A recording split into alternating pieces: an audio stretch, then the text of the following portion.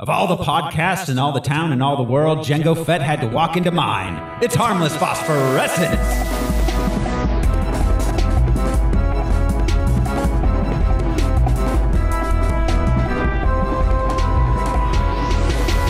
Hello, everyone.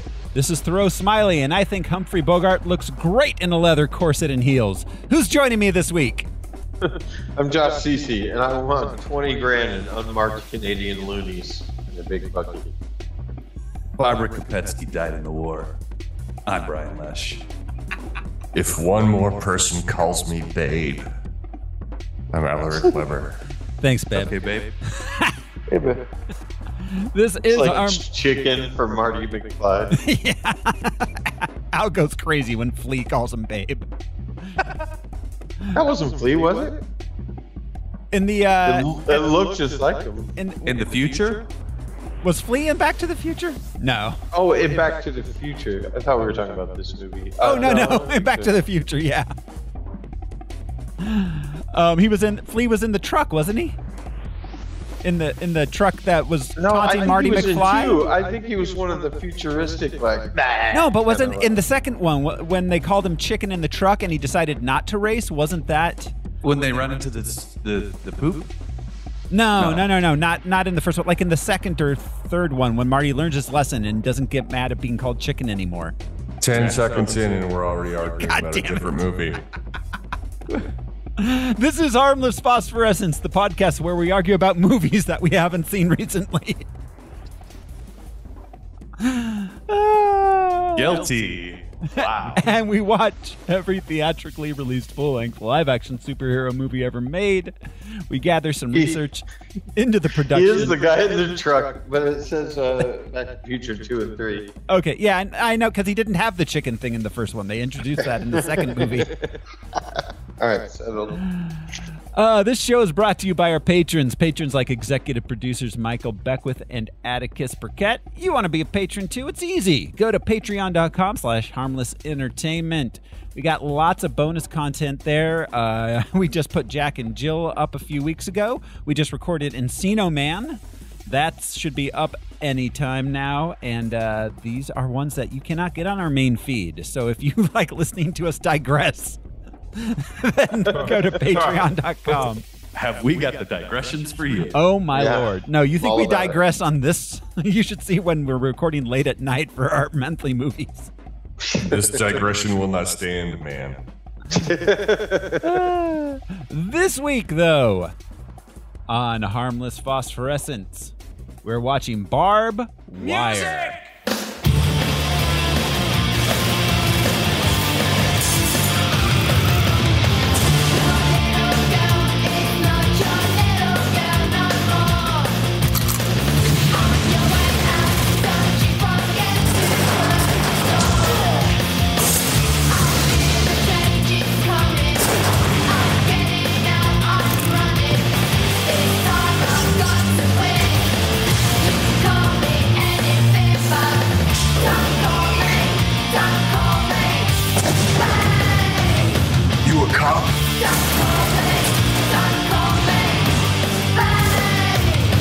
See a badge.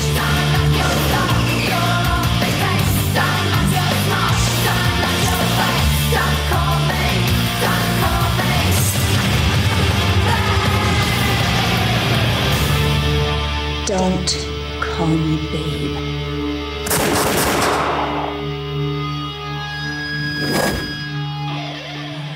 Barb Wire.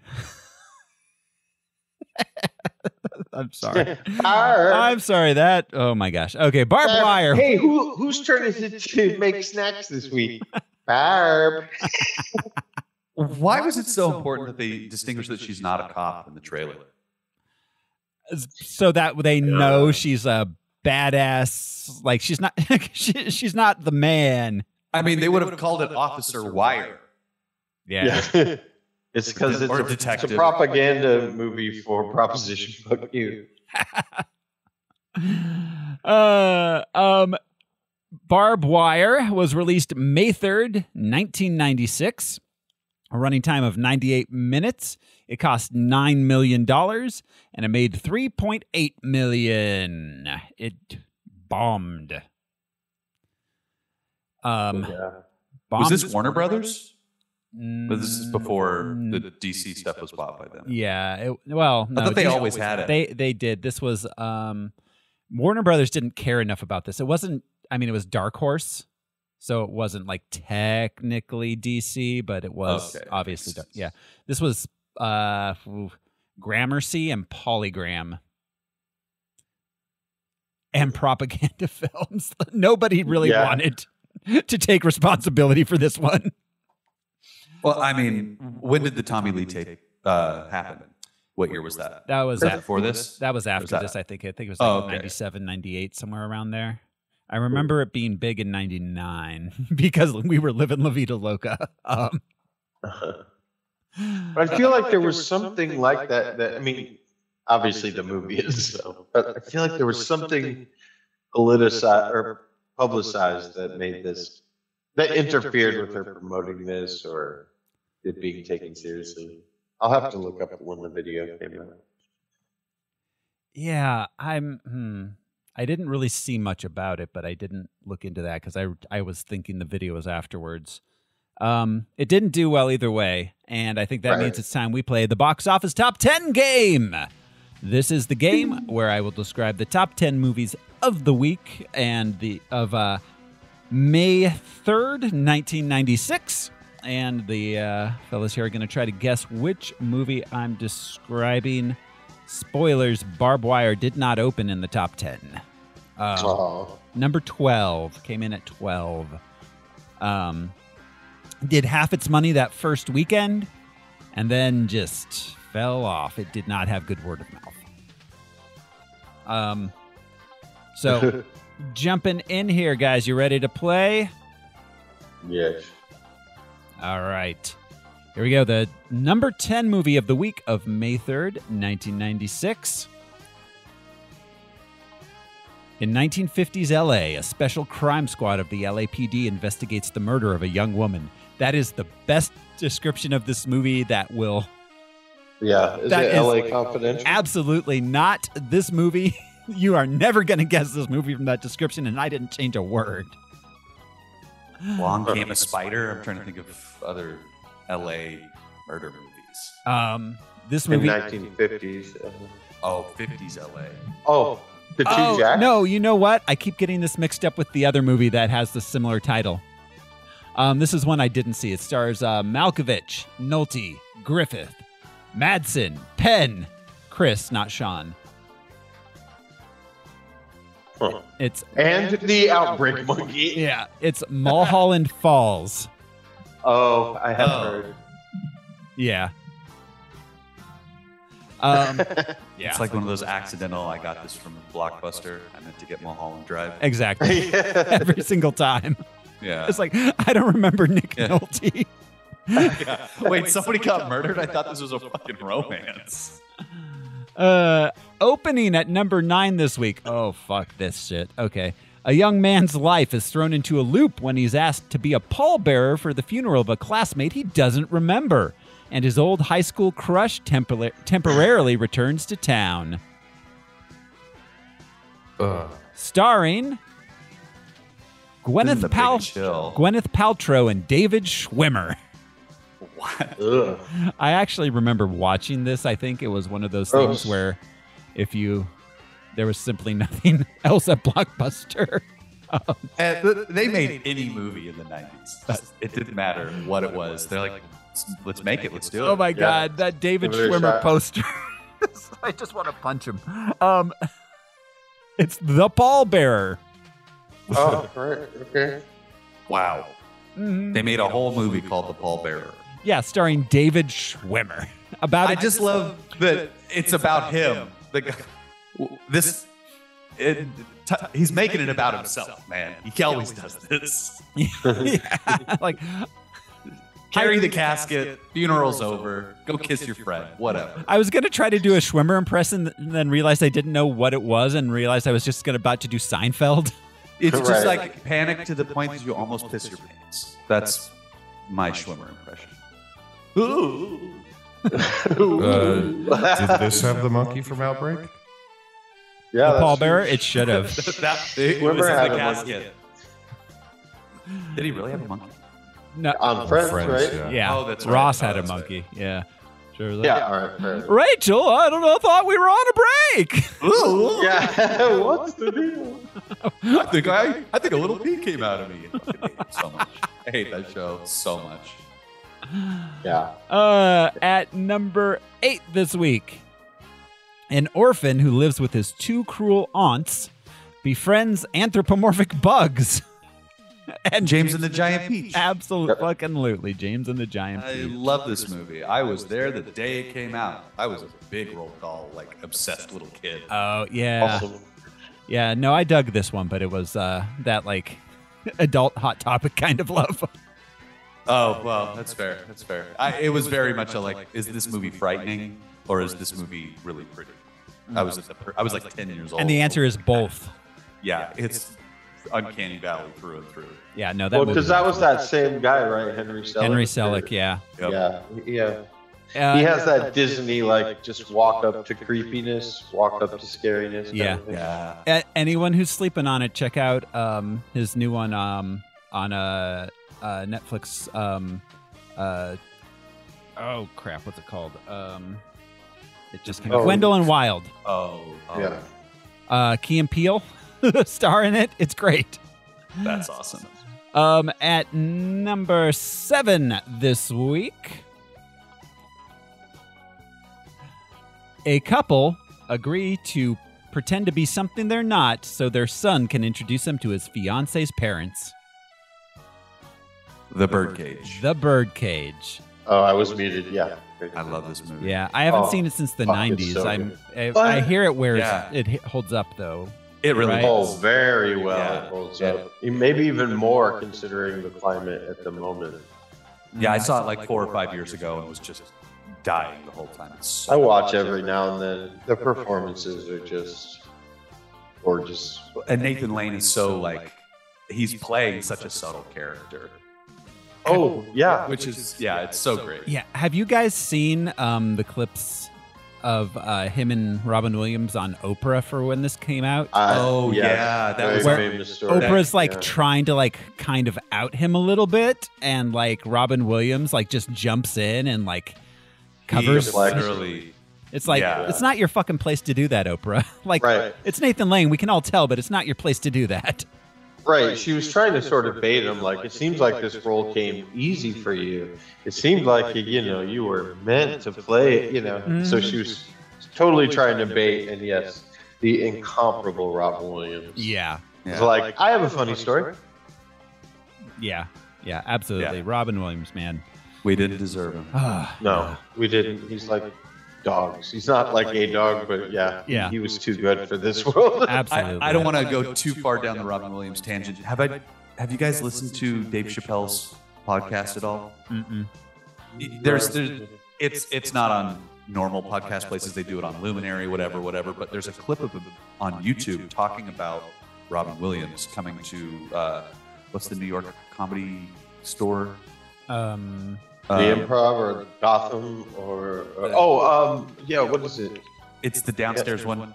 Right. The Comedy Cellar. The Comedy Cellar, thank you. So Dave was at the Comedy Cellar with Mos Def, and Mos Def accidentally gets real stoned. But it's Mos and Dave telling the story of Robin Williams coming up and rapping with Mos Def and like chopping it up and then doing a little bit of stand-up and then bouncing. And then died shortly thereafter. But it's a really, really, really cool, touching story about Robin Williams. And I didn't expect him to, mingle with those guys like that. It's kind of cool. He was in. He was one of the last people to see Belushi alive. Yeah. But yeah, he was one of those guys. Everybody knew him, and he knew everybody. Well- I really appreciate Mulaney's one of the big ones, but a lot of comics that constantly come to his defense about the bullshit about like, oh, you have to be sad and miserable to do comedy, and he killed himself because he was depressed and couldn't. And yeah, I just like the comedians rushing. Like, that's bullshit. Absolutely bullshit. Yeah. The disease he had was insane. If you read about what he was actually going through, it had nothing to do with depression. No. Nothing. Imagine that mind not able to access itself like it used to. Oh. One of the fastest minds on the planet. Oh my God.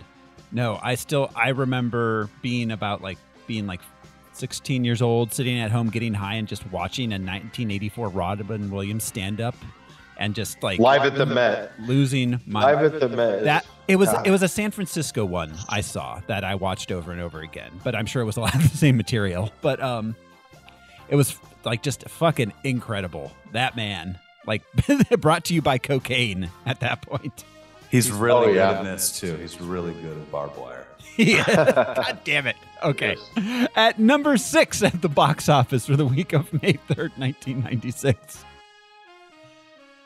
A lawyer assigned... Wow, this is not what I thought this movie was from the title. A lawyer assigned to the clemency case of a woman on death row finds himself forming a deep friendship with her while he tries to prevent her impending execution.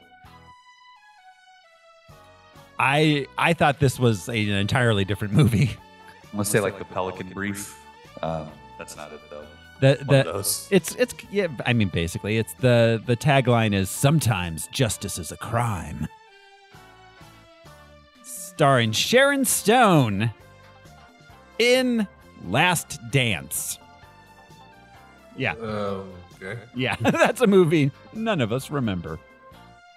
Opening at number 5 this week. Is this a... It suffered from no bad shot. Yeah.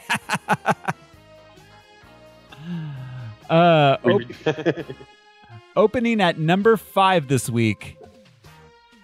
I don't even want to... I'm not even going to describe it. I'm just going to read the cast. Starring Sam Jackson, Jeff Goldblum, Peter Berg, Jamie Foxx, Damon Wayans, and John Lovitz. An overrated chump. An overweight champ. No matter who ends up on top, only one man can be king.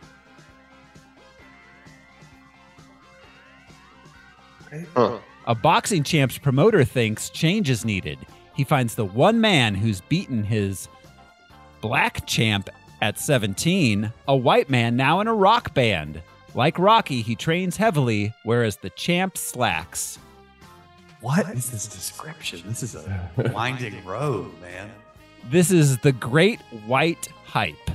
Oh, I remember this movie. So do I. Stupid. Yeah. The 90s were weird, man. The 90s were crazy. Yeah, that opened at number 5. At number 4 this week, an altar boy is accused of murdering a priest, and the truth is buried several layers deep. Oh, this is Primal something, right? Primal Fear. I have not seen this movie. I vaguely remember it existing, but 100%, like the priest molested the kid, right? That's the story. That's the story. Yeah, I remember talking to somebody about how I didn't really like Richard Gere, and they're like, "Oh, watch this movie; it'll change your mind." It did not. No, Richard Gere's weird. Like his career, his place in pop culture, everything. That's weird. It's a weird thing. The existence of Richard Gere. I've just never seen Pretty Woman. That's it. That's all he's got. No, but Officer and a Gentleman. That was fucking like American Gigolo. American Gigolo. Like he was a dude. Like he was he was. I don't know. He's weird. I don't get it. I don't understand it. He always plays that same character too. It's never any variety. Yeah. At number 3 this week, a group of gentlemen. I'm going to leave out some words here to make this funnier. Visit a legendary lost city located in Tibet. They plan to steal a priceless statue during the martial arts tournament. Mortal Kombat. No. Street Fighter? It's a Van Damme. Oh. A lost city. A man of destiny. A test of honor. Fists of Fury? It's called The Quest. Go the distance. Wow.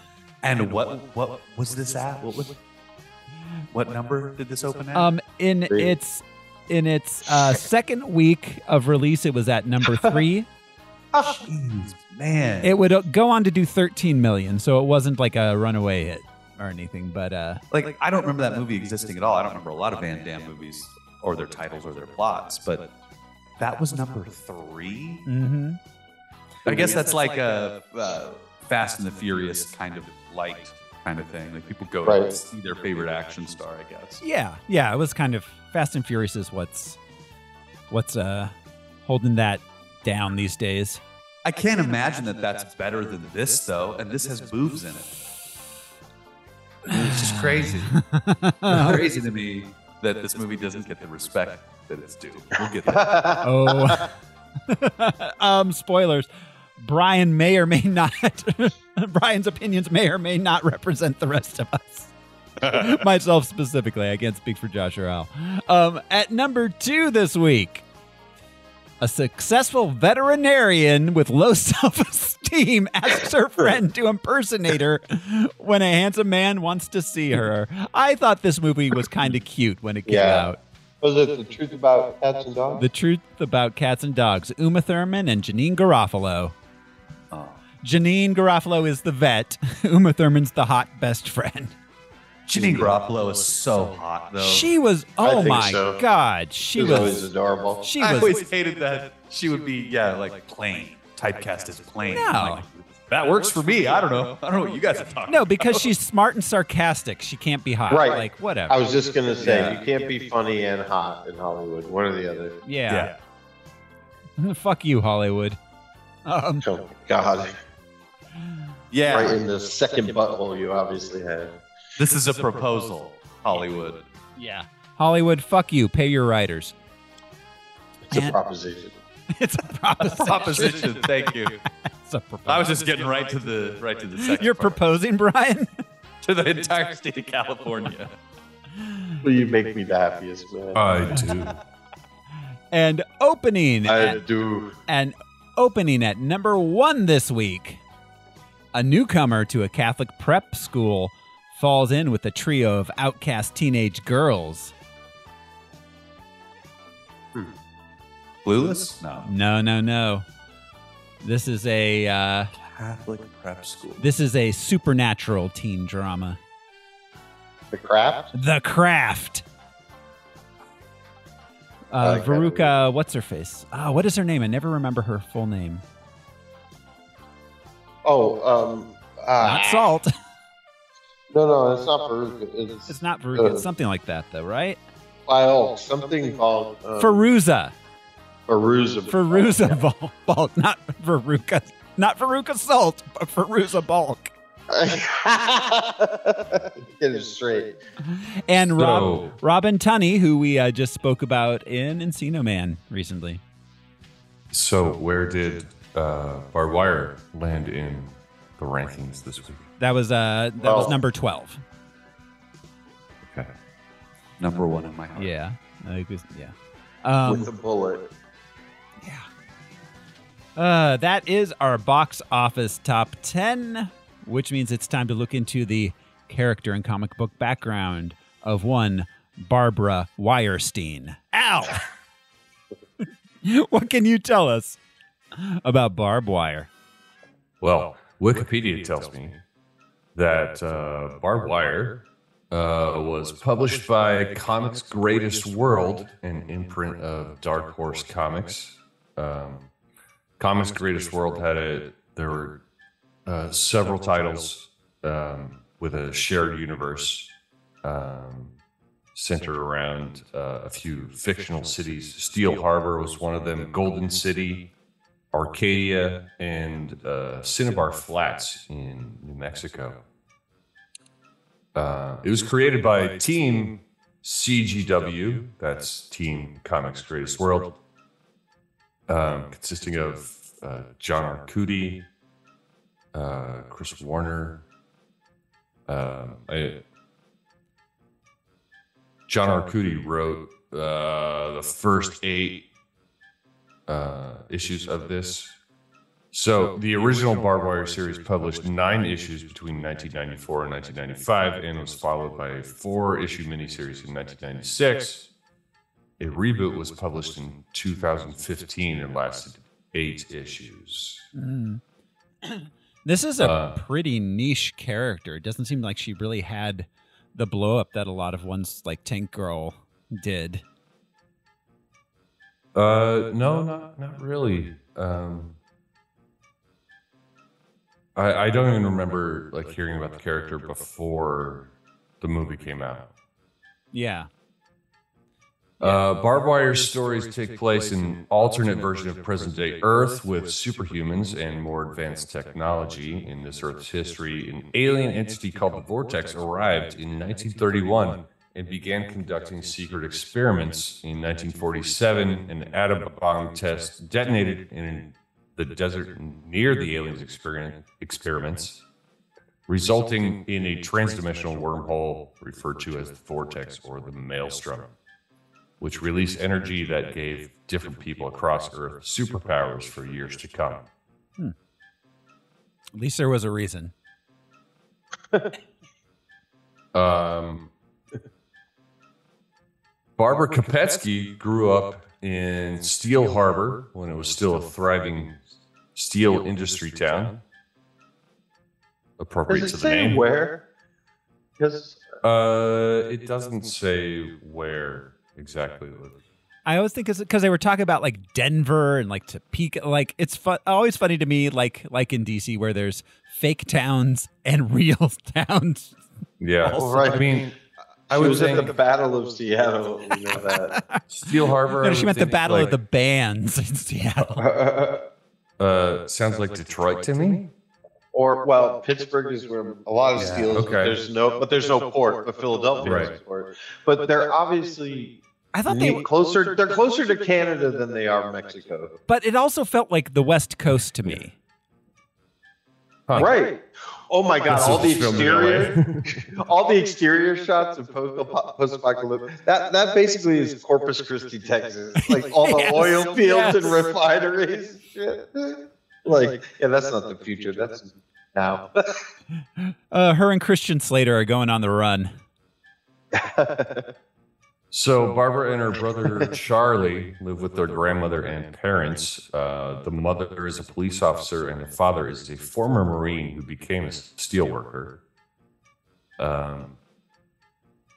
Following the death of her parents, Barbara leaves Steel Harbor for a time as the city's economy starts to spiral and crime begins rising. Soon much of the city is controlled by warring gangs rather than the local government. When Barbara returns to Steel Harbor years later, she is now an experienced bounty hunter operating under the name Barb Wire. Reuniting with Charlie, she stays in her hometown and becomes the owner of the Hammerhead Bar. To help bring in money, she continues moonlighting as a bounty hunter, working with the police directly or bail bondsman Thomas Crashall, who was not Clint Howard. As time goes on, Steel Harbor becomes more dangerous. No, I'm sorry. From now on, whenever we're talking about any actor, I want the caveat of he's not Clint Howard. Not Clint Howard. Sorry. Steel Harbor becomes a more dangerous town. City under siege from drugs, crime, pollution, and gang warfare. In 1993, a second American Civil War begins when Golden City announces its secession from the Union. There are protests and riots in several cities. The riots in Steel Harbor leave some neighborhoods in literal ruin, hundreds of buildings destroyed or abandoned in the area known as Metal City.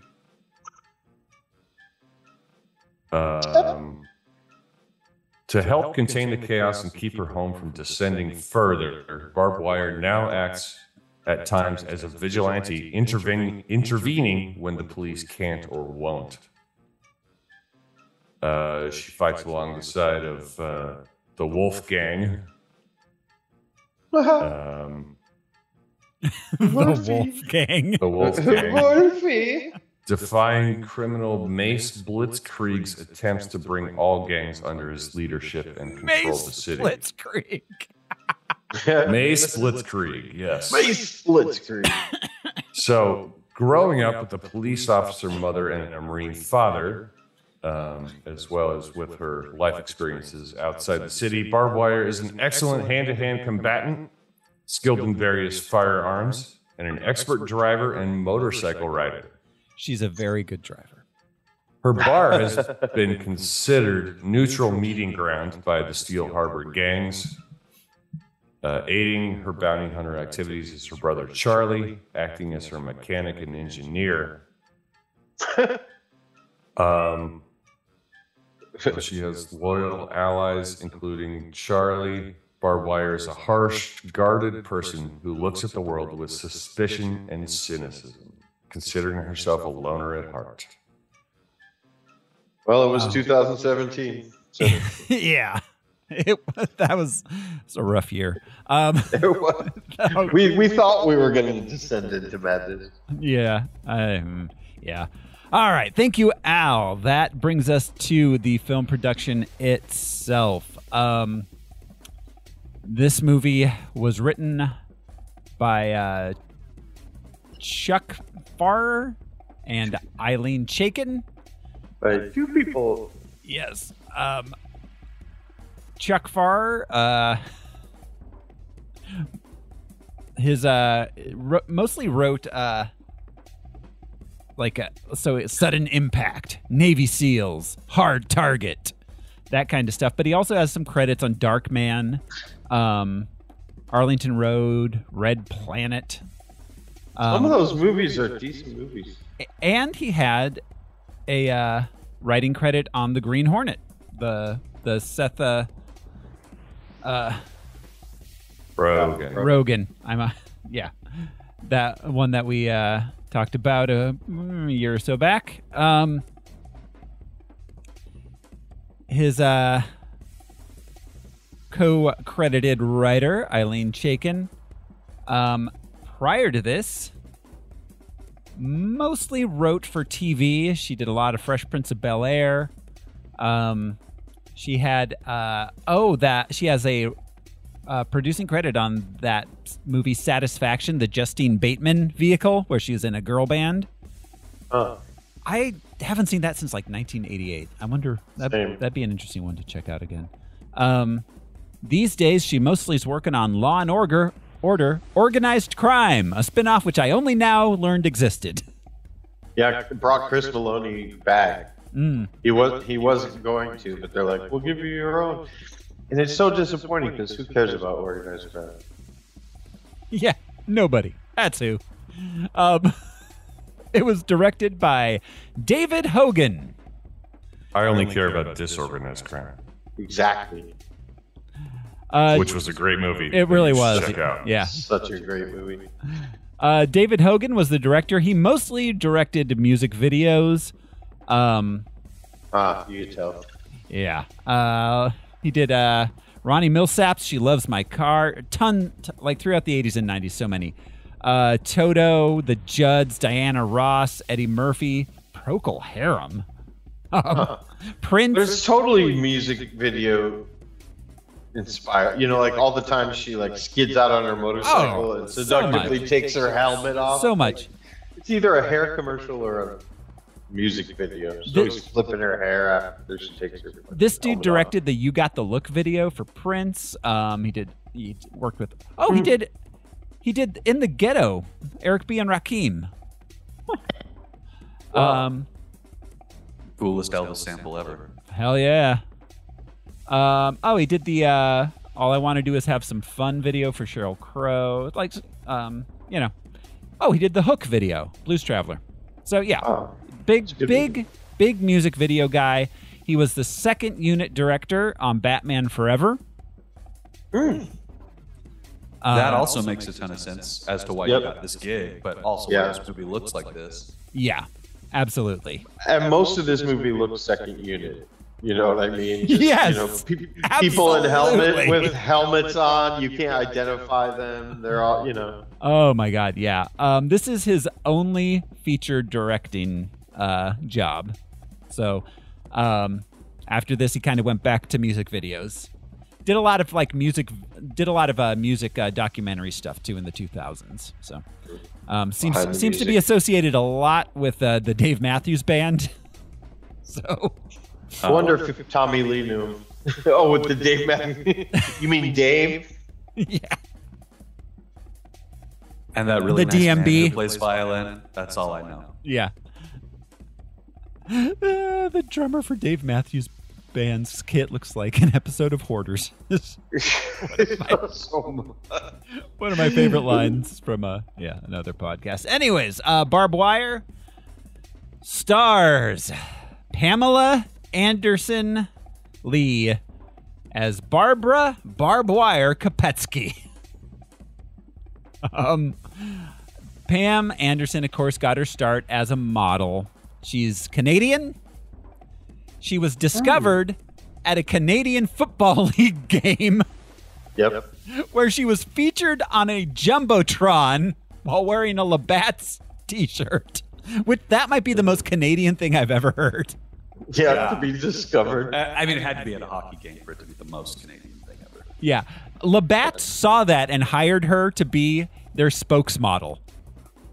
And then Hugh noticed her, right? Yeah. Hugh Hefner. Well, yeah. Was she an adult at that point? Yes. Okay, at least that's good. Yeah, she was 19 years old. Oh, okay. She then appeared. She was a cover girl on Playboy for October '89, and then she moved to LA to further pursue her modeling career.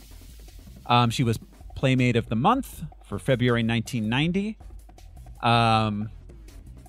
Then she got hired on Home Improvement, where recently, in a recent biography, she said that she was regularly sexually harassed by someone on that show who was not Jonathan Taylor Thomas. Buzz Lightyear. Yeah. It wasn't Al Borland? Because, I mean, that guy's a total scumbag. He's such a horn dog. Don't ever talk about Carr. Yeah. Corn talk with Carr. No, it's someone who may or may not have narked on his friends to stay out of jail for smuggling coke. He may or may not have been Santa Claus for a decade or two. Yeah. Who was it? Was it Jimmy Kimmel? It definitely wasn't Fallon because he's such a pussy. But recently he was on a talk show and the host was trying to bring up his years in prison for trafficking cocaine. And he kept trying to deflect. It was great. Oh, yeah. She would go on to star as C.J. Parker on Baywatch. Let's see, in 94, she got her first film starring role in a movie called Raw Justice. Raw Justice. Starring... Make sure you cook it and clean it before you eat it. Yeah, you shouldn't eat raw. Wear a condom for justice. She starred alongside Stacy Keach and David Keith. Stacy Keach. Sergeant Tedesco. I always forget that there is a David Keith out there because I'm always just like, wait, you mean Keith David, right? No, we love David Keith. Love yeah, they live amongst other things. Well, because that's Keith David. Oh, that's Keith David. That's Keith David. David Keith is a white guy. Oh, I don't remember David Keith. And if I recognize him, if you saw his face, you'd be like, oh, that's David Keith. But I would just always think people mean Keith David. Yeah, that's what I think of. Yeah, no, but there is also a David. Yeah, absolutely. Okay. It's much cheaper to hire, I'm sure. We'll gloss over the sex tape thing. Everyone knows about that, and it's fuck people for it was her private shit. Fuck everybody. With her husband. Yeah, there was nothing tawdry about it. Nothing. Yeah. It's just a husband and wife having fun. American culture and our approach to sexuality is so fucking exploitative. It's disgusting. Yeah. And puritanical. We've never. We're so debaucherous, and yet at the same time have never given up that puritanical. Like, you made a video. You're disgusting. Yeah. I may have watched it, but I may have watched it, but you're the gross one.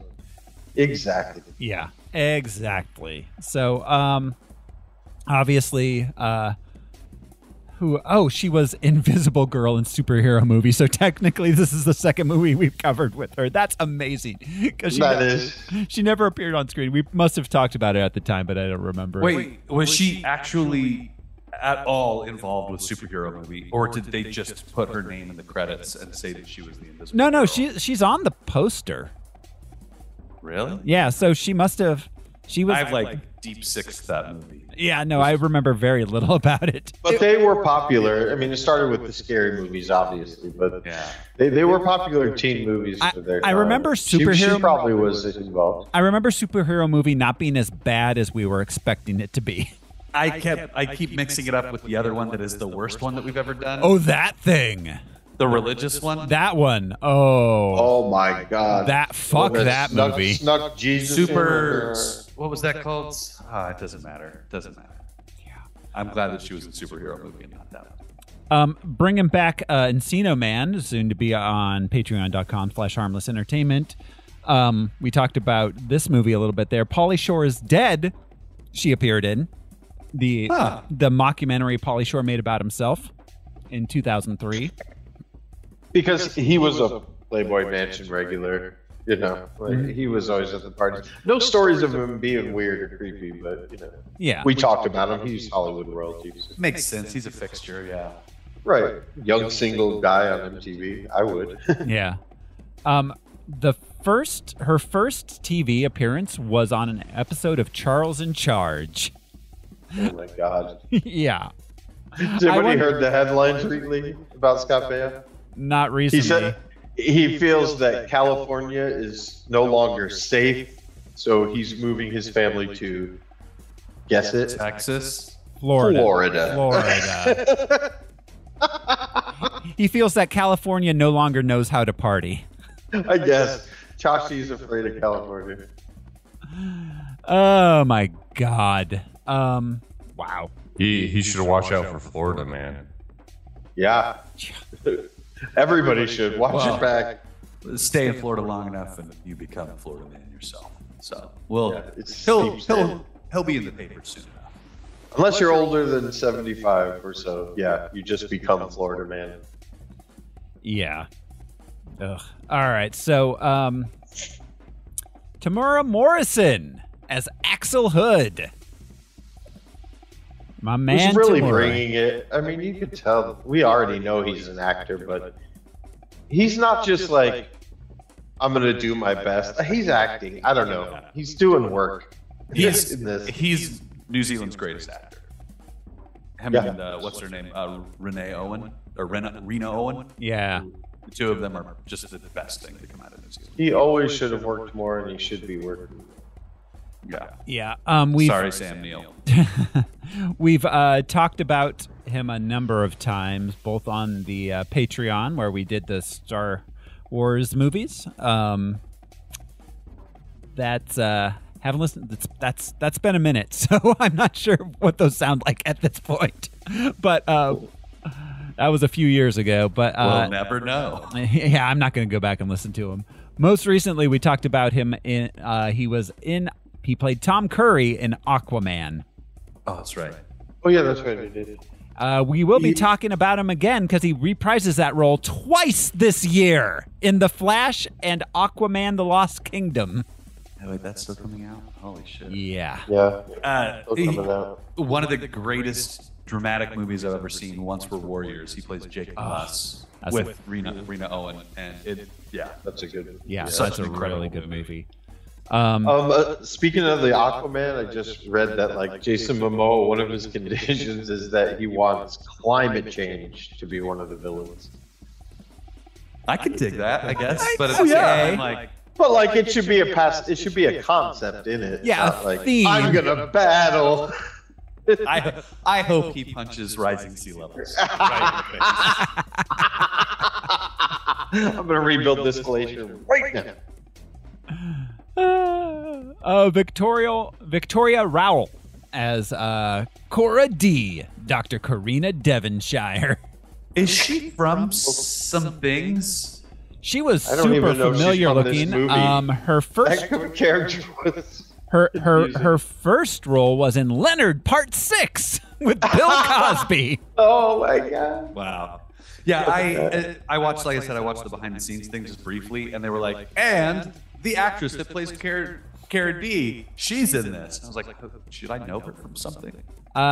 So the Distinguished Gentleman, Dumb and Dumber, Eve's Bayou. She's the goon in Dumb and Dumber. No, she's the FBI agent.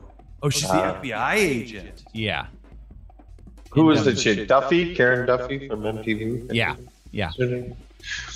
But well, so the one that we actually see and the one that talks, right? Because she had facial. She changed her entire face. Reconstruction. Yeah. So there were photos of the other one. I'm sure it's the one that played the character. This is one of my did not age well moments in this movie. Why are we lightening the skin of the one black character we don't see on screen? Yeah. And then to cap it off, give her blue eyes at the end. But I was going to say, especially because in this future, everyone's recognized through retinal scans. So changing your appearance, as we know in the movie, doesn't help. I don't know. Oh no. That character's my biggest unanswered question. She was a regular in the Cosby Show. She played Paula and was in episodes Cliff's Wet Adventure. with Paula. Yeah. That's probably why they had this familiarity when they were introducing her on the thing. Because I was like, I feel like they're saying she's a household name. It seemed weird, but she was in 2 episodes of the Cosby Show, 1 episode of Fresh Prince, 1 episode of Herman's Head. She was in the Boys to Men on Bended Knee music video. That was all prior to Dumb and Dumber, so she was just kind of like around. She was a working actress, but she in early '90s, black TV. There was kind of a weird segregation at the time with cast, but she was on The Young and the Restless, playing Drusilla Barber Winters from 1990 to 2000, and Drusilla, and from 2002 to 2007, non-consecutive times. Because she died and then came back to life. Probably, I imagine. Yeah. And from 2013 to the present, she's been playing Kitty Berenger on The Rich and the Ruthless, which is a web soap opera parody show. Well, because you start out young and restless, but then as you grow up, you become rich and ruthless. Yeah, exactly.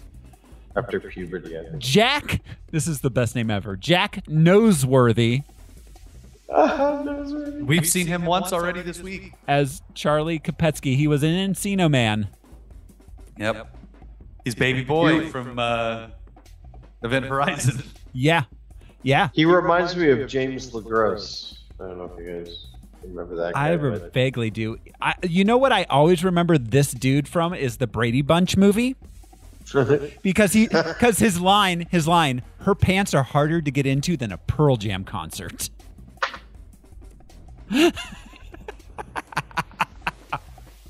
Which is hilarious for a movie about how past pop culture stuff doesn't age well.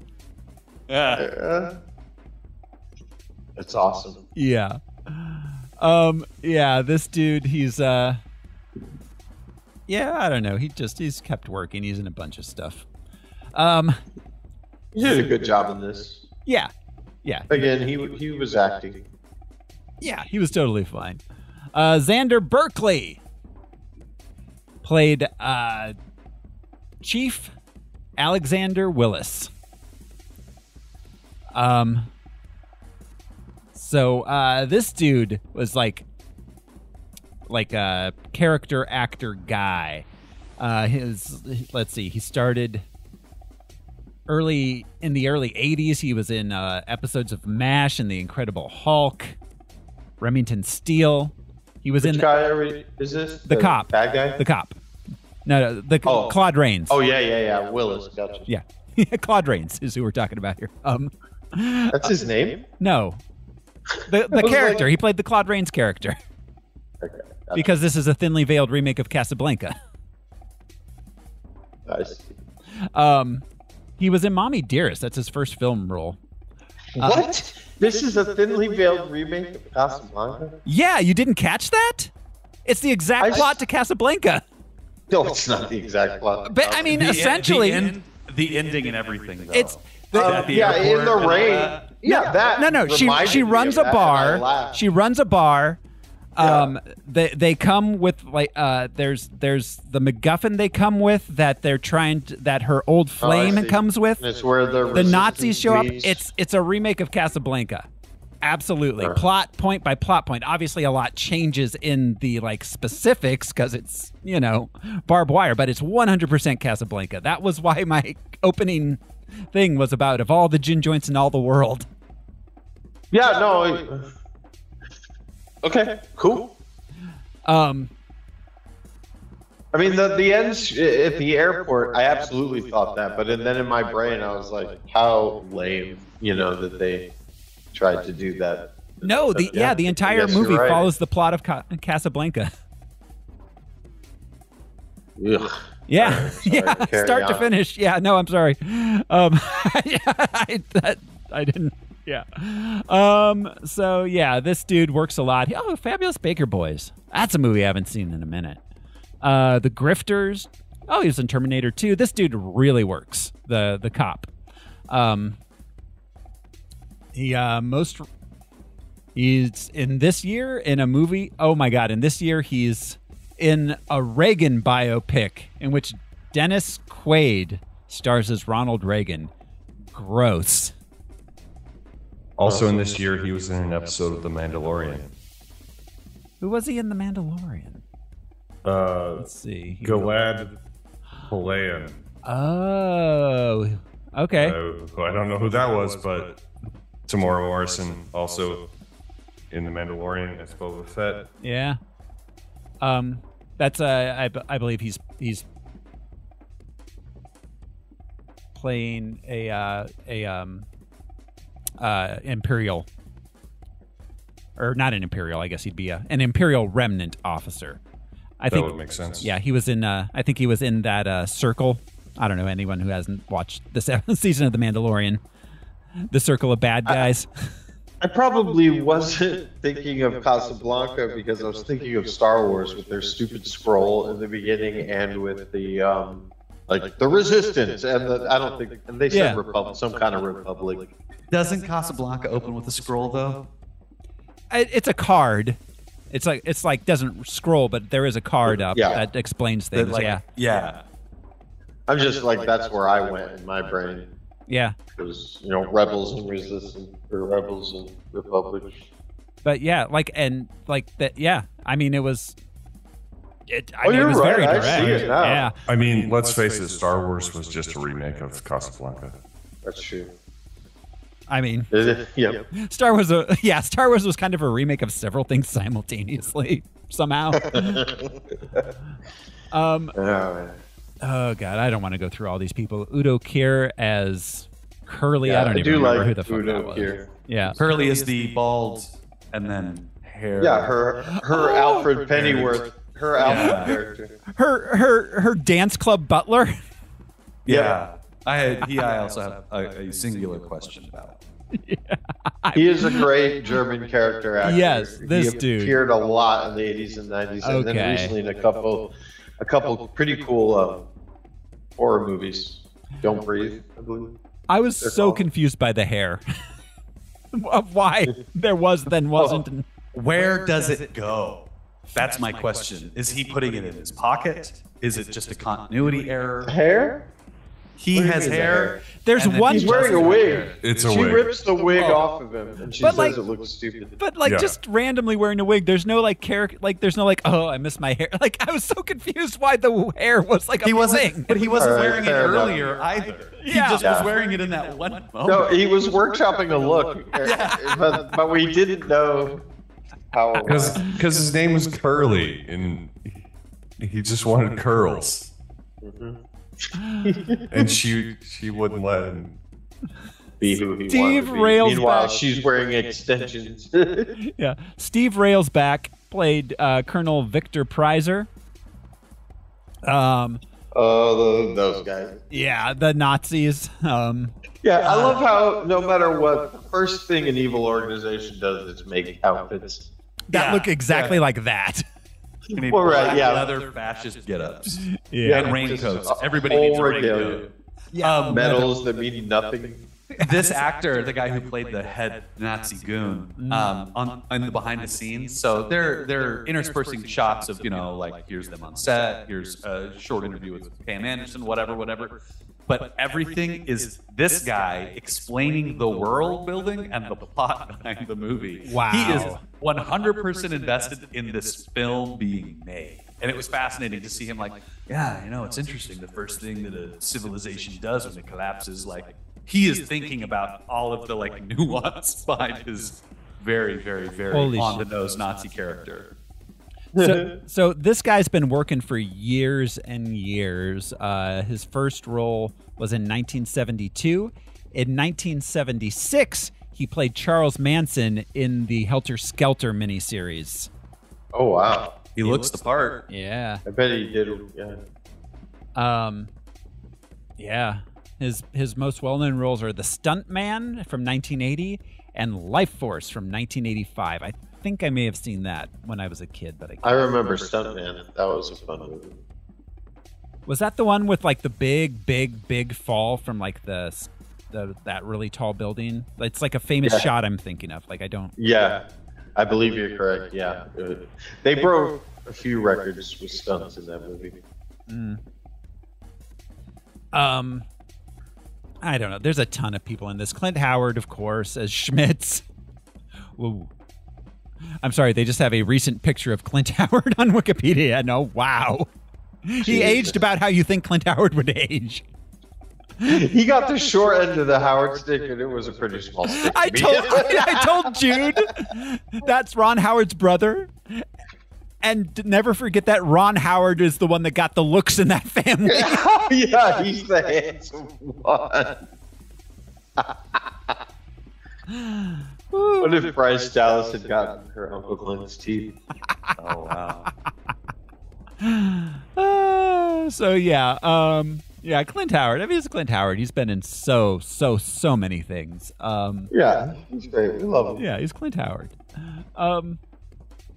That's I don't want to go into everybody else. I will mention Andre Rosie Brown as Big Fatso, which oh yeah, that dude. He played the big fat guy in show after movie, Designing Women, Caddyshack 2, Throw Mama from the Train, Night Court, Golden Girls, Canadian Bacon, Fresh Prince. Dude worked. If they needed a big fat black dude, they called him. Yep. And he came to set in a front loader and was ready to work.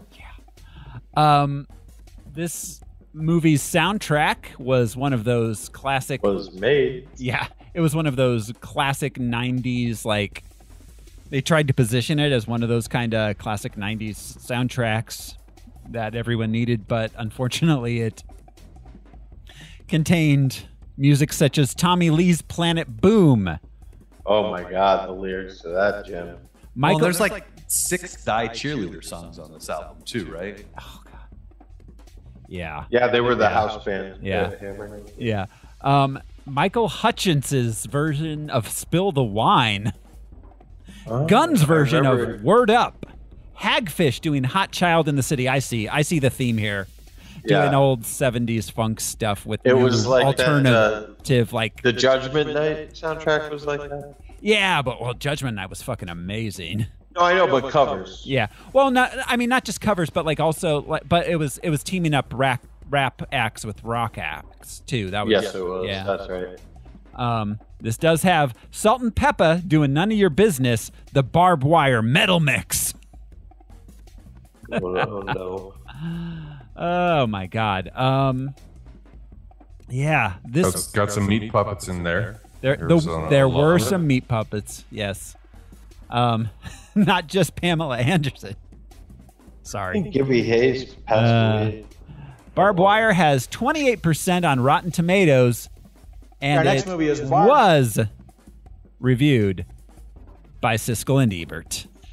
Okay, I say 2 down. Abso-fucking-lutely 2 down. But I know it's happening. I hope not. Our next movie is Barb Wire, starring Pamela Anderson Lee from Baywatch, another big screen starring debut here in a major role as the owner of a bar in the last free city in America after congressional right-wingers have staged a second civil war in the year 2017. She's a freelance mercenary and bounty hunter who, among various guises, poses as a hooker to get inside information and to get her man. But most of her time is spent in the bar she runs, where in this scene, visiting congressionals or government stormtroopers makes some threats.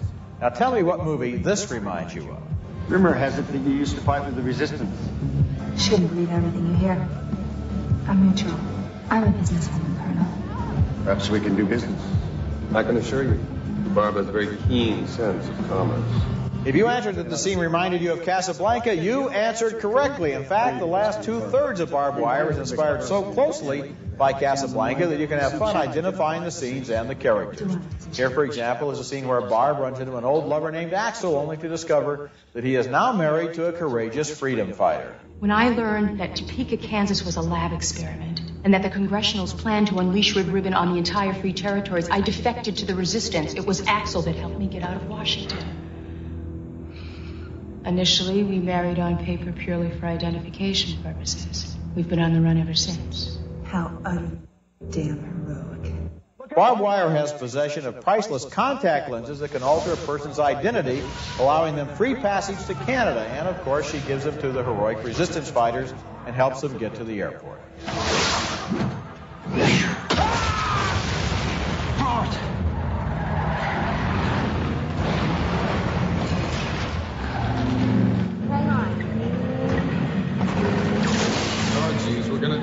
So the pallbearer rips off The Graduate and Barb Wire rips off Casablanca. And I didn't mind that Barb Wire recycled so much of its plot from Casablanca because bad movies are remade so often these days that it's refreshing to see them remaking a good one for a change, ripping off a classic. But the movie never delivers on the underlying human tensions in Casablanca and is more concerned with special effects and violence and how many different ways Pam Anderson's brassiere can be photographed.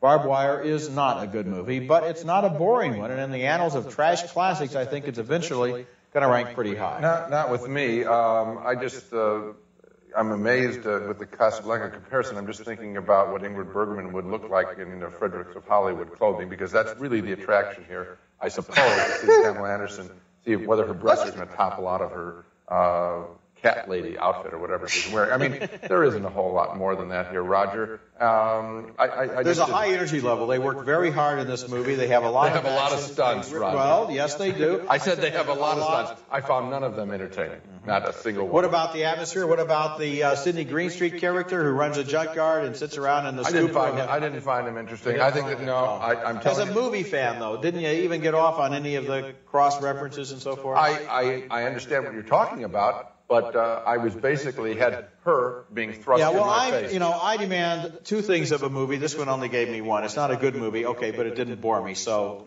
it did bore me. Okay, Roger and they're just going to leave us hanging without their thumbs. Gene. I'm going one up, one down. Oh, it was definitely one up, one down. I think, yeah. Roger was a hard read. Yeah, that was interesting. Yeah, interesting take. I did not foresee Roger coming out for it in any way whatsoever. Man likes boobs. Yeah. And Gene is trying to, he does. He's trying to imagine Ingrid Bergman dressed. I was imagining Humphrey Bogart. Like that. I was immediately able to envision Ingrid Bergman in that jumpsuit thing. So that's what bummed him out, he couldn't picture that. He needs to work on his imagination. Mine is very so much. He has no imagination. Yeah. No, none whatsoever. And now I'm thinking about Humphrey Bogart dressed in that same thing. So, give me a moment. Yeah. Humphrey Bogart with the 17-inch waist from a corset. And 6-inch pumps. Yeah. Oh, my God. Sometimes Pamela Anderson running in those pumps and corset, I was like, oh, my God, let the woman sit down. She is working so fucking hard. Yeah. I have one Letterboxd review. which says from Apinks writes, Barbara says, the year was 2017, the worst year of my life. Me. OMG, twin, you get it. Just wait. Just wait. It gets better. 2017. So that's about it for the background. Guys, you ready to jump into the movie? Yes. Allow me to slip into something a little more comfortable. A little less comfortable. And get my paddle and my hand. Let me slip into something a little more comfortable, and she puts on a corset. I don't think you understand what comfort means. All right. Mine bunches up, that's for sure. Here we go. This is Barb Wire. We open on a scroll. In 2017, during the Second American Civil War, Steel Harbor is the last free city in the United States ravaged by war. Then we get a 3-minute credit sequence of Pamela Anderson getting hosed down with her tits out. Yeah, in the titles. Yeah. Nipples in the titles. 3 minutes of her getting hosed down. She's not even Clark Kent. I see nothing wrong. Give the people what they want right up front, and then give them a movie. Because if they had ended this movie with this, it would have been way worse. Well, yeah. But this is very titillating from the very beginning. Yeah, I mean, yeah, it is. She plays a stripper who kills a guy with a high heel. This essentially goes unremarked on by the clientele. She actually didn't kill that guy. He was still breathing when they drug him out. Okay. I mean, she did partially pierce his skull with the high heel, but he was still alive. He's just very badly damaged. Also, so she's undercover as a stripper, and she decides that she's going to go with a wet theme. And gets a guy to haul a garden hose into the strip club and just start spraying everywhere. And that's a leather dress. You're not using that for your performance tomorrow. Then again, there's no performance tomorrow, but like a leather dress and a fire hose, bold move. As somebody who worked at a strip club at one point in my life, you do not want to be spraying hoses of water around in that place. Well, there are lots of lights and there's a lot of electronics. Exactly. And literally between every song, a bouncer would jump up and wipe down the stage because it's slippery and dangerous. Yeah, walking around in high heels is a dangerous. Everything is wet in this future. Yeah, everything. Everything except Pamela. Unlike Tank Girl, where everything is dry. Yeah, exactly. Yeah. So you can have a future. This is our dystopian future with water. Tank Girl's our dystopian future without water. This is somewhere between Tank Girl and Waterworld. Yep. Yeah. Just water seeping down walls and such. Yeah. So she rescues a young schoolgirl being held hostage in a meat locker at the back of the club. Why does a strip club have a full kitchen and meat locker? Well, and that was like to make their burgers. It was like a high-end restaurant that had a strip club as its central fixture. I guess because it was like a fancy dining room and everything. My question is, are there still private schools? Why is the schoolgirl dressed like she's in a Catholic school? I guess. I don't know. I don't know what was held over pre-Civil War and what wasn't. It's very confusing. Well, I'm very confused because then they talk about the neutral zone or whatever at the end, and I thought Steel City was the neutral zone, but apparently only the airport is. Like, I'm so confused. Yeah. So confused. The unoccupied zone. There you go. But maybe she was dressed up as a schoolgirl for a fantasy. Yeah. But she was a child. Her parents were like rescuing her. Yeah. Yeah, I think that it was very much like she had just been kidnapped and she had not been processed or whatever. I don't know how those things work. She kind of looked like a child when we first saw her, but then in the impending scenes, she looks like 5 years older. Well, I'm sure she was For the played by a stunts. 20-year-old, but I was gonna under. say, no one wanted to bring a minor to the set for this movie. Yeah, I'm sure she was played by a 20-year-old, but I don't think she was. I felt like she was supposed to be a teenager in the world of the film. Right. Yeah, it felt like she was rescuing her from trafficking. But then it seemed like she trafficked her herself. Afterwards. Yeah, wait, is she doing the old scam where you commit the crime and then you offer the solution immediately afterwards? Yep. That's, Bars are expensive to keep open, so. Yeah. Yeah, she has to moonlight to keep her, obviously, bar. Nightclub. Yeah. A bar that is that. Okay, well, I'll get to that. Anyway, so she returns the kid to her rich parents for money because she's Barb Wire, the famous bounty hunter / mercenary. But they only have half, so she takes their car too. Yeah. And then she heads back to the club she owned, called the Hammerhead, where there's a DJ and live band simultaneously. Yeah. I just want to comment on the family saying, "Oh, sorry, we only have half." That's such a consistent theme through this movie, and I'm so glad that it is. Which is it's such like a thin thing, but like women having to negotiate for higher pay fucking constantly because men can just offer them less money is a theme in this movie. And I wonder if that was the writers or if that was like Pam being like, no, can you have them rip me off and have me negotiate? No, this is better also pay? a scene from Casablanca where they are trying to get passage through Rick and they don't have enough money, but it was just a family looking for passage out in Casablanca. Every scene is just a scene from Casablanca. Well, not every scene. They offer her crypto instead. Yeah. So her club with a DJ and a live band simultaneously, and the DJ has a headset and a microphone. I'm so confused about what that guy's doing. DJing isn't like it used to be, Thoreau. In the future, you do it all. He's podcasting at the same time. He's also an air traffic controller. And the operator. Everyone that works in the bar is moonlighting to keep it open. Yeah. The Even next though movie was 7-8 Klondike 5. wildly packed bar at all times. At all times. And before I realized she was a bounty hunter, I thought she was moonlighting as a hooker. And I'm just like, bars can fail, but Jesus Christ. Yeah. I got a hook just to keep this bar open. We cut to Colonel Victor Prizer using his patented torture bikini. Yeah. What if he has to torture a dude? You just cut his penis off before you put that thing on him. Yep, tuck it back. Dudes have nipples too.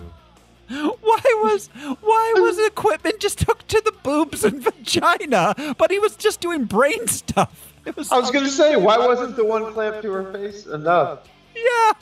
Like, what are her tits thinking? What's her cooch thinking? We all think with our sexual organs. It's true, but is that where we store our memories? I mean, this movie was written, directed, and filmed by a penis, so that makes sense. An erect penis. No, it was written by, and we've talked about this team before, the two 13-year-olds on cocaine in a hotel room. Those dudes are responsible for a lot of movies. Case of Red Bull and a puppy and a notepad. Write us a movie, kids. Fantastic. Be like, what if we saw her boobs? You're a genius. Oh, yeah, that'll work. And then they forgot for the rest of the movie. Yeah.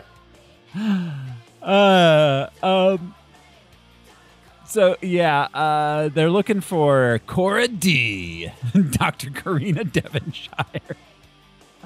Okay, because her body holds an antidote to something we don't know yet. But didn't they say something like that? She has developed it. She's the scientist behind the antidote. Oh, I thought she was like, it was a situation where she's the only one that's immune. Yeah, no, it's not not a Last of Us situation. She helped develop the original strain. Virus, yeah. which We'll I get have to that. so many fucking questions about. God. Yeah, Topeka was. Topeka is an experiment. I mean, I can't deny that, but Yeah. so, yes. So Prizer gets sent by Congress to go find her because they figure out she's in Steel City. Like Congress. So they're still in Congress. They're the fascist They like just look council. like that. They became Yeah, no, I know. congressional. Like Congressionals. That's what they call them. Yeah. It's an interesting perspective on falling into fascism. It that is. we would do it. That we would do it as a democracy and not as a republic. Well, I was going to say, yeah, like true fascism. That's one of the first things they do is dismantle the current government. Like, Yeah. No, we're not voting anymore. You don't have representation. But not in this. They just wanted scary outfits. Meanwhile, back at the club, we meet Barb's club butler and her blind brother. Then Barb heads out. So is he the Peter Lorre character? The Peter. I'm sorry, Claude Rains. Yeah, no. Peter Lorre character would be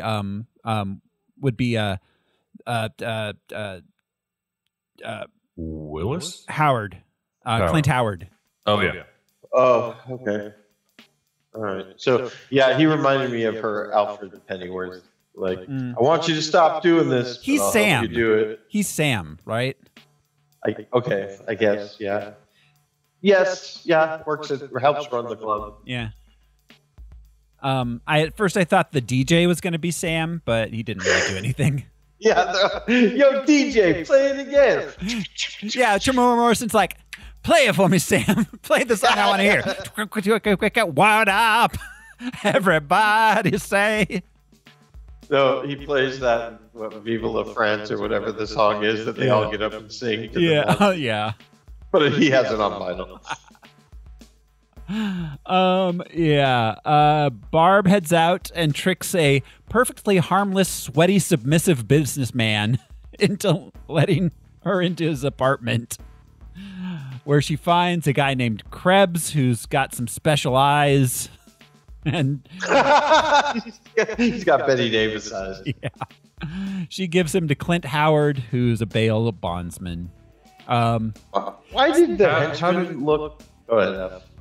Oh, how did she know that this dude was right have an apartment right next to the dude she was actually looking for? It's a fair question.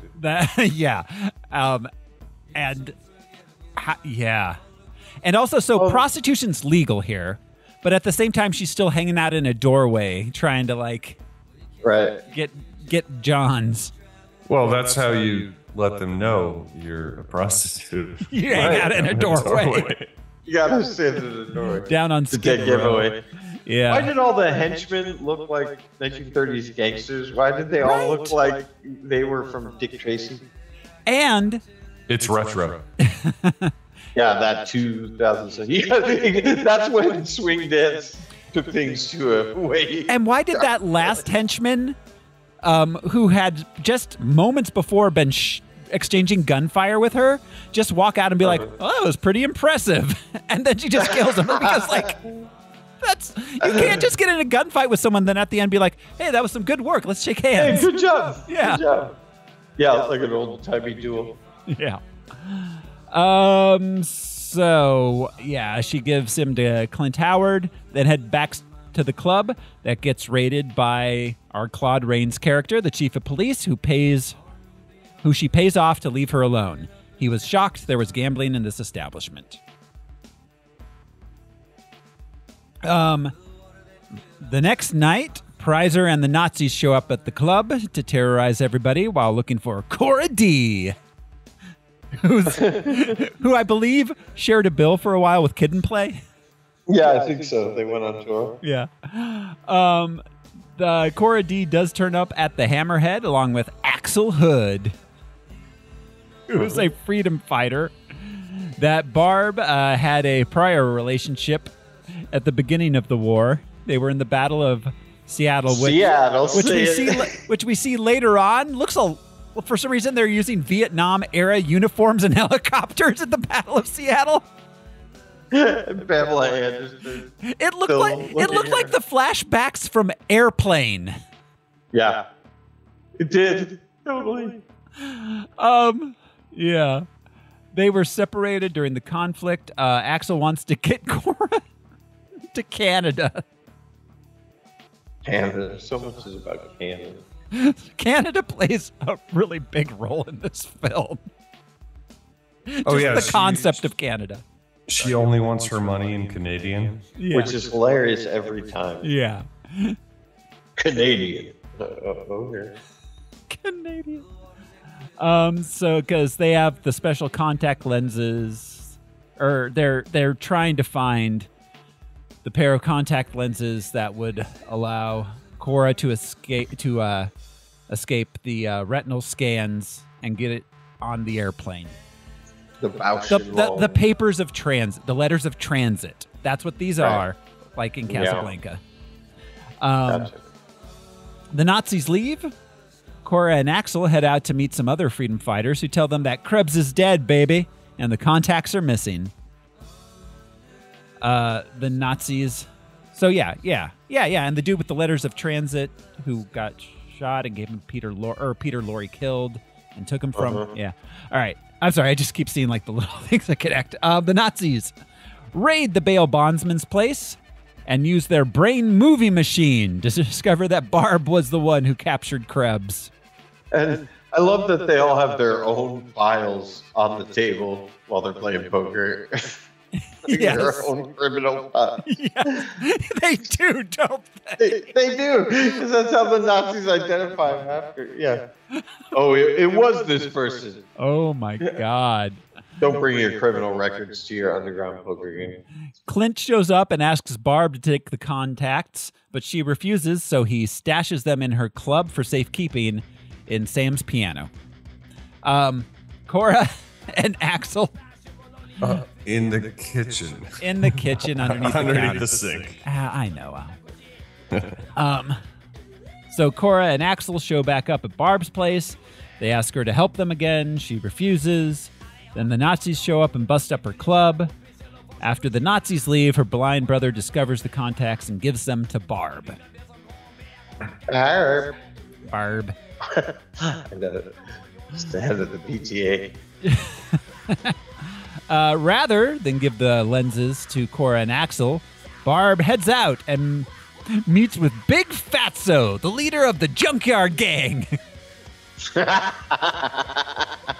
There was one guy, so like the Junkyard Gang, they all like looked like Mad Max, like leather Mad Max future stuff. One dude just had a random circuit board glued to the middle of his bare chest.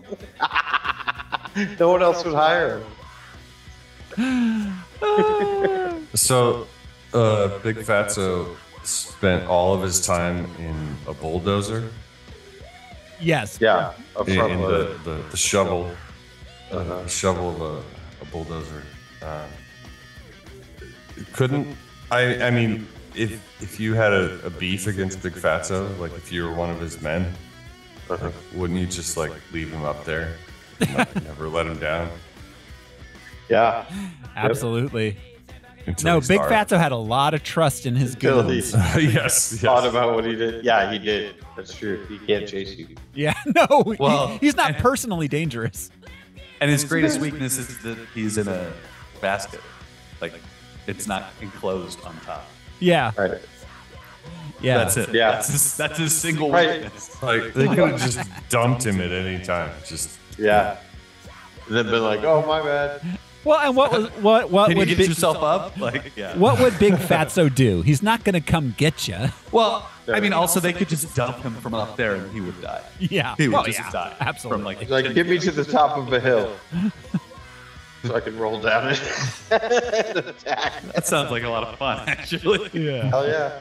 Oh, he's using himself as a battle implement. There was a similar character on the show Gotham, but that was done better. I think many concepts in this film were done better in other places. But he's sitting at a table in an alley eating a chicken leg. or turkey leg. I think, though, to that point, bro, that this movie intentionally stretches all of these tropes to their breaking point. I don't think that any of this was unintentional. I don't know how much intentionality was in this. I mean, yes, there. Okay, Yeah. okay. I mean, fair. Like, But Big Fatso is made to be funny. She throws donuts at him, and he goes, "Ooh, donuts!" Like, like there's no subtlety or it was nuance just to that so character. clumsily made. Every shot and edit looked like it was. It looked like shaky handycam when they were in the freaking scrapyard. I was like, why are we shooting from below like this? At first, I thought they were going to meet Tuco. But also, like, the scene where she does that, like, where she tries to look like the comic book character, where she sticks her leg out from, like, the edge of the table and holding the guns. She's so gingerly, gently, and slowly placed herself in that position. Like, this is... The editing of that I forgot about that. The shooting inside the room. That's like the worst example of two people shooting at each other inside a room in any movie I've ever seen. Because they're both like Captain Kirk rolling around. Yeah. And then getting up and just shooting at each other again. Yeah. Rolling around. And then at shooting the end, he each other comes out and again. congratulates her on a shootout well done. Like, Yeah. It's the weirdest thing ever as far as gun violence goes in the movie. So Big Fatso is going to buy the lenses from her and then resell them on the black market. Barb wants $1 million cash, Canadian, and an arm escort to the airport. For which he bargains her down to $750,000. Yes. And Because of the armed escort. Yeah. Her brother, meanwhile, goes to the rebel hideout. So he was just shot of him walking around with his cane.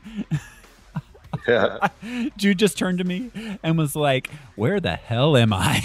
I was thinking when the Nazis were interrogating him about where Court D was, I wanted him to be like, I haven't seen her. Oh, did we miss the blind leading the blind joke? Yeah. God. Yeah, when Tamira Morrison comes around the corner and he's like, "Psst." He's like, I can help you. But at the end he goes, looks like the blind's leading the blind. Yeah. I just like groaned so hard at that joke because it's the most obvious thing you can have a blind character say that it's so stupid to have him say it. Anyways, This movie, this Two people wrote it. This movie was the cinematographic equivalent of Limp Bizkit's music. Yeah. Yeah. You know what though? But this fucks and Limp Bizkit does not. Oh, I don't know if it fucks, Brian. Like, I This really movie don't. fucks, man. This movie fucks. This I'm gonna rewatch this movie again. I 'cause hated was so entertained. every minute of watching this movie. It was 98 minutes, and I thought they could have cut a solid 30 of them. Be a TV special. Yeah. I mean, it probably would have flowed a little bit better with less time. Yeah. Well, yeah, it could have been like a WB show. Yeah, this would have been a really cool TV show, I think. I think it would have been better as a TV show, absolutely. Oh, it would have had less nipples. Fewer nipples. Sorry. That's true. Fewer. More Canada.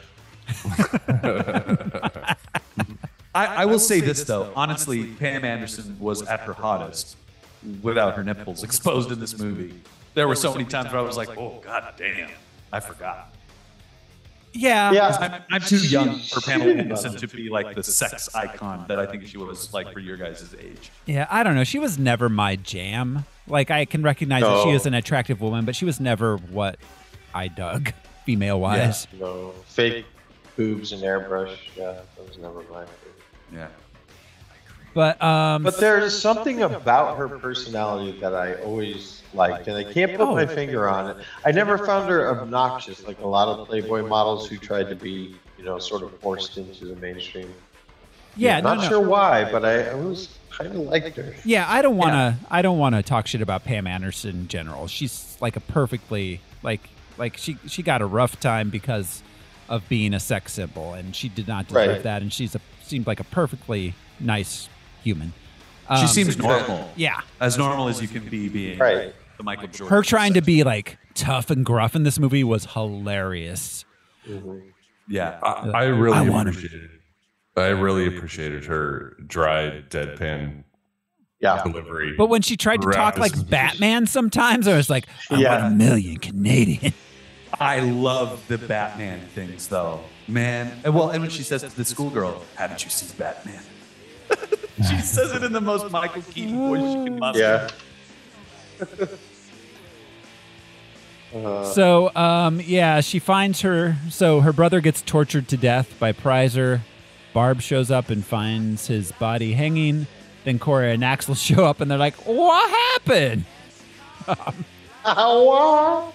But just before that, Barb gives the bar to Curly. And gives him Camille as well. Yeah. Which we haven't mentioned Camille. Oh, yeah. Who bites people. The package checker. Yeah. Package checker. So, yeah. At the airport. Barb agrees to help Cora and Axel get out because it's what her brother would have wanted. They head out to meet Fatso, but he double-crosses Barb. When Barb, Axel, and Cora show up at the junkyard, Colonel Prizer and his stormtroopers are there, along with the chief of police. Well, apparently, it would seem that Barb is double-crossing Axel and Cora because she supposedly gives him the lenses. It would seem, yes. So Chief Willis pretends to arrest Barb, but secretly slips her a hand grenade. Barb uses the grenade to kill Fatso and cause a commotion. They jump in Barb's armored van and drive away. We get a big car chase. I love the blocking of the grenade thing. Officer, handcuff these people. And he hands her a grenade, and her hand comes up over her head. If you were surrounded by a firing squad, they'd be like, that guy didn't handcuff her. Let's kill all of them. She has a grenade. Yeah. It's not a complaint. I just love that is what happened. I just love it. Her hands up above her head, and no one is going like, oh. No, instead it's like, grenade! And everyone scatters. Let's see how this plays out. It culminates in a hand-to-hand fight between Barb and Colonel Prizer on a forklift suspended by a crane above the harbor. So it was the motorcycle between the car and the forklift, right? Because her bike got smashed between them. Yeah. And then she got stuck a little bit. Yeah, with her boot. She couldn't get her stiletto boot out.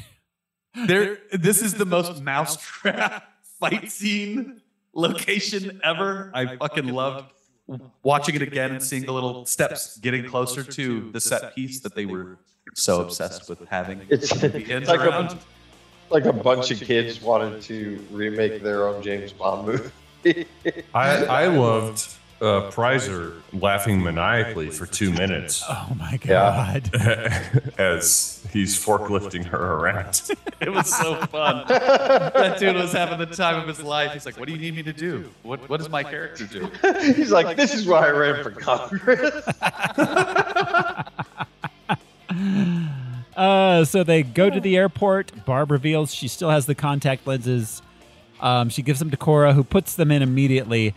Where did she keep them? In her mouth? Cora's going to get pink in her eye. eyes. Yeah, they were in her eyes. She was wearing them. Didn't wash them. Oh, that's right. She did have. That's how you get pink eye. Yeah, exactly. Yeah. Cora's getting pink eye for sure. Hey, but also want to say that in 2017, this was a lot like what it was like getting to an airport.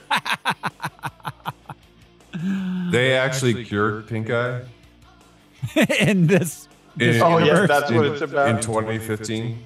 Did we talk about the disease, the weapon? Yeah. We kind of HIV. Yeah, they HIV. They called it Red Ribbon, which is kind of cringy. Yes, so much of this, like the the HIV thing, so fucking 90s. To use it as a weapon is a thing that we don't understand. It's still by 96, we were moving past that. Like in the 80s, it was certainly huge, because it was like you could get it on toilet seat. But by 96, like we had a decent understanding. Yeah. It made me think of the same thing with the doctor Cora D changing her face from a clearly dark-skinned black woman to a much lighter-skinned black woman, who then gets fucking blue eyes at the very end of the movie. Just like it's one of those things where I'm sure that somebody thought like, oh, this will show how colorblind we are. Because it's the 90s and that's how people are viewing things. Like, I assume that the HIV thing was like, we're showing that anybody can get it. Like, yeah, sure, but no. But because you could have just said deadly virus or, incurable virus or whatever. But instead, it's HIV, but then it's a super strain of HIV. And the nickname given is Red Ribbon, which is what people wear to support AIDS awareness and show. And so it's just like, that was gross. All added. Yeah, it's gross. That's all gross. It wasn't necessary. Virus is enough.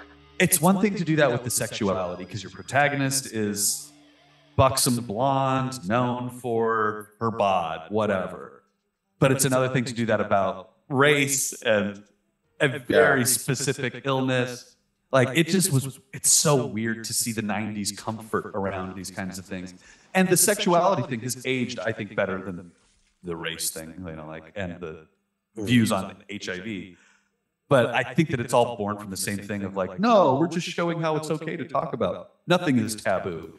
It's like, I don't think anybody thought twice. Yeah, you're right. Yeah, not for a second. A single person, no. Yeah, absolutely. So Cora and Axel get on the plane to Canada.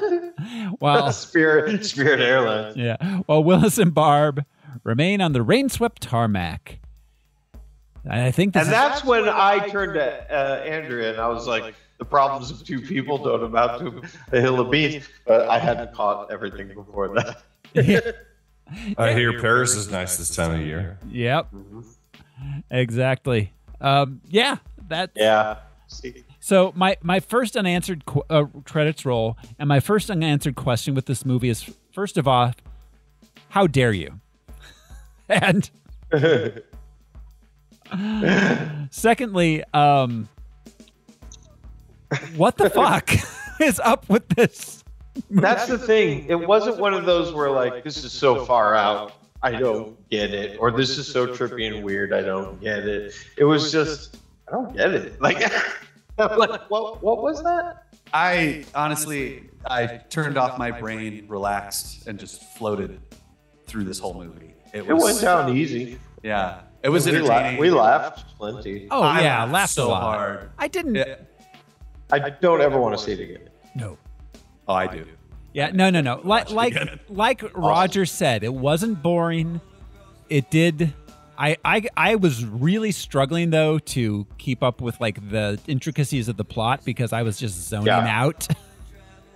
Because they seemed intricate, and then you start paying attention, and it's just getting to Canada again. Yeah. Oh, and that's my question is, we're doing all of this to get her the contacts so she can get into Canada. Right. The virus isn't even a vocal. Yeah, the virus isn't a part of it really, but can we just get her to Canada? Like, what's on the border of Canada that she needs these contacts to get through? Like, can we just jump that fence at the end of the movie instead of her scanning her fucking eyeballs? Can we steal that airplane and go to Canada? Because that seems easier than all of this to get the contact. Right. See, that's the thing. That's the thing is that in Casablanca, Rick he wasn't a bounty hunter mercenary who was like badass and could fight and shoot and drive motorcycles. If you're that, just go to Canada. Right? She's fucking Wolverine. Take the kid to Canada. Mm-hmm.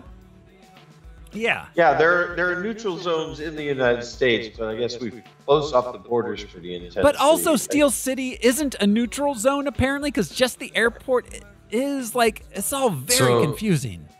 There was an unoccupied zone. between Steel City and the airport or something. I like that Al keeps insisting. Like a parking lot? Keeps insisting that and correcting us on calling it the neutral zone. Unoccupied zone. Political scientist I Alex. think we know what side Al's at.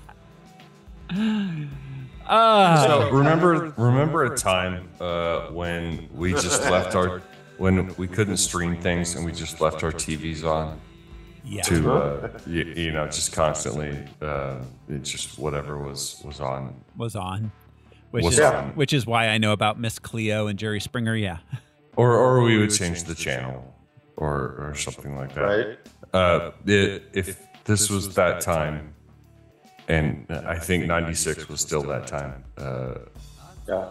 And Barb Wire showed up on my cable. I'd probably just not change the channel. Oh, sure. Yeah. Oh, yeah. Is that- I watched a lot of garbage because the TV was too far away. Yeah. Yeah, absolutely. No, you're right, Al. If this happened on a Sunday afternoon, I would not have gotten up to change the channel. I would have just let it play. So all right. Any final? Like Brian, I had fun with this movie. Yeah. 10 out of 10. I didn't hate it. Best movie ever.